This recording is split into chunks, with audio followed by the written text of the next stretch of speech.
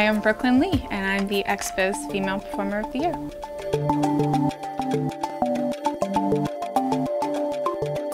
I was born in Ohio, raised many different places. I've lived in Puerto Rico, Kentucky, New York, Pennsylvania, Windsor, Canada.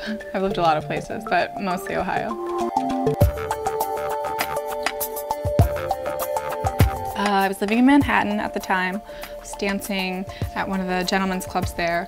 It's fun, it's good money, it gets old, you know? It's a grind, no pun intended. So I just wanted to do something else, and I started researching the adult industry. I liked what I saw, contacted an agent, flew out here to LA, and the rest is history.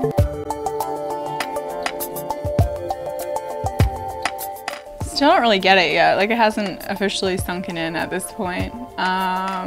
It's such a big honor, you know, and the competition was stiff. A lot of the girls' friends of mine sitting at the very same table with me, and I was like, oh, you're gonna get it, you're gonna get it. And when I did, I was in shock.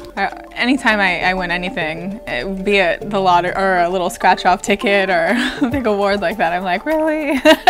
It takes a while for it to hit me. So it's very exciting, obviously, but it still hasn't quite registered, I don't think. So.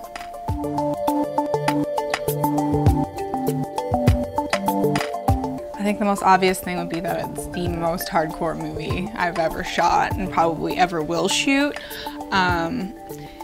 Some of it, I read some of the reviews, and although people liked it, some of the content was almost a little too much for people to choke down.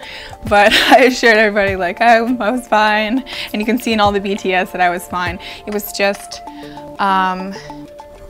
it was a learning and growing experience. It's just very, very different. I don't even know what else to say. It was very, very intense. Especially the scenes with Sandra Romaine and Rocco Siffredi, like, madness. So, yeah. So. I was very happy to do all of it. I was just pushing myself. I didn't know how far I could go, you know what I mean?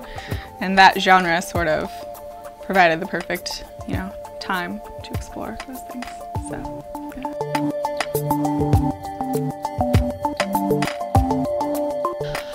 I was really lucky to be selected to play the lead in the remake, or Vivid's remake rather, of Behind the Green Door. I think the official title is New Behind the Green Door they're going with.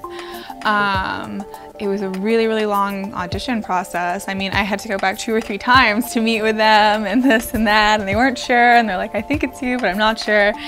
And in my heart the whole time I was like, I have to have this, you know what I mean? Not because I had like a longing for it, I just knew it was supposed to be mine. And I meshed really well with Paul Thomas. We're both super quirky, and that's putting it lightly, you know, so we kind of get each other. And it's hard for me to say that that project is bigger or better than Voracious. It's completely different, but it's definitely no lower in stature. Like, they're like kind of here for me as far as like career defining moments, I think. Obviously no one's seen it yet. I could be way off base. Maybe it came out like shit. I don't know. I really don't think so, though. We really put our hearts and our souls into it. And myself and my co-star James Dean, we were those characters for that movie. Like, I was this lost, wayward girl, which I guess I am to an extent. So with that movie, it wasn't so much fantasy-based, so I could really pull a lot of emotions that already, you know, live under the surface of me. So it was really easy to emote and get through some like really tough moments with that. So anyways, I'm rambling. I'm very excited about it. It's slated to be out in September.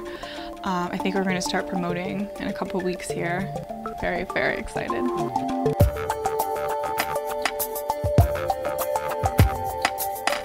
Not as many as you would think. I'm very low-key when I'm not at a convention or on set. Like, my hair's in like a crappy ponytail and I have no makeup on and I'm wearing like dirty sweatpants. It doesn't happen. It's only happened twice. And they were very nice about it. They were like, oh, Clinton girl. So it wasn't a big deal. It's predominantly at like conventions and adult things where the people that already know me and they're like, oh yeah, but it hasn't been that bad. Now, in the midst of it, when we were in Monaco, everybody was like, everybody knew. It's a very small place. So that was a little interesting. I don't care. I love Bill Clinton. It was good free press. I'm not gonna lie. So I don't regret it.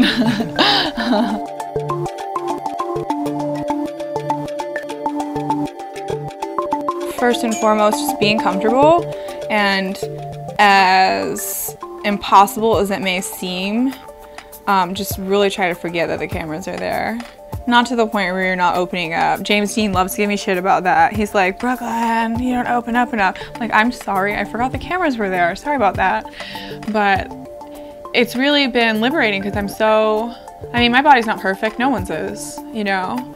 But I'm so comfortable at this point. I don't even care. I mean, I try to eat well and do things like that. I don't mean let yourself go and, you know, become a couch potato. I just mean that I'm just very comfortable with myself at this point.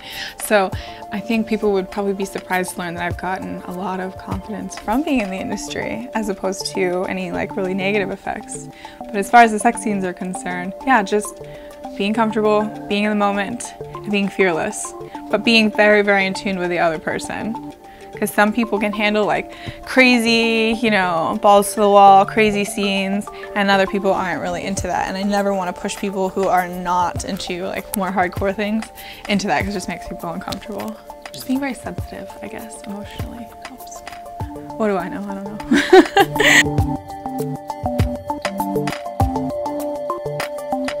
The premise sounds painfully boring, but it's fascinating. These people are like, they're vicious. Hitting on these units. I don't know. I like cupcake shows, I like shows about animals, and I like documentaries.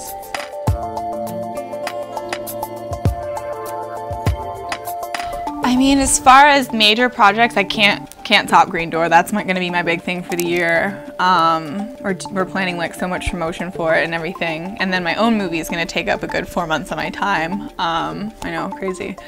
But as far as maybe like acts people would be excited about, I shot one interracial scene last year with Mandingo. I'm starting to shoot more. I just shot one with Lex, which people will be very excited about that. And I'm sure I'll do like a gangbang at some point. I don't know, I haven't done one. It just hasn't happened yet, but I'm sure at some point it will happen, so.